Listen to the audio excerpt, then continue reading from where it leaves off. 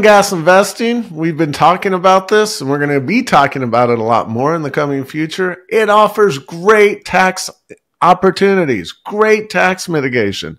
Let the IRS subsidize an investment and help buy 30, maybe even more % of your oil and gas investment. Earn money in oil and gas. The country needs oil and gas. The world needs oil and gas. We're moving to alternative energy one day. Guess what? Spoiler alert, it's not going to happen in the next 10 years. Probably not for the next 30 years. There's money to be made in oil and gas, but there's a lot of nefarious operators out there. Who do you invest with? How do you invest? I personally and Kevin, we've decided we are going to invest, but we're going to do it through diversification.